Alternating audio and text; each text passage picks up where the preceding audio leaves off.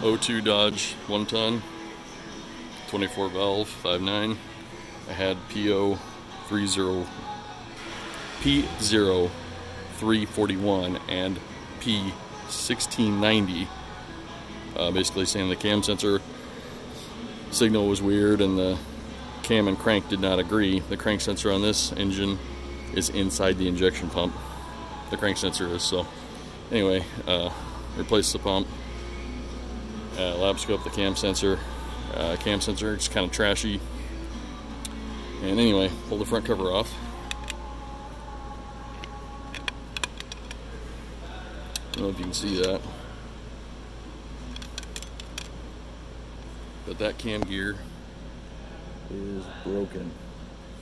Broken cam gear. So haven't fixed it yet, but I hope that's what it was. Have to pull out the cam to replace that gear. I don't think you can pull it off the front. I've never been able to anyway. Okay, hopefully this helps somebody.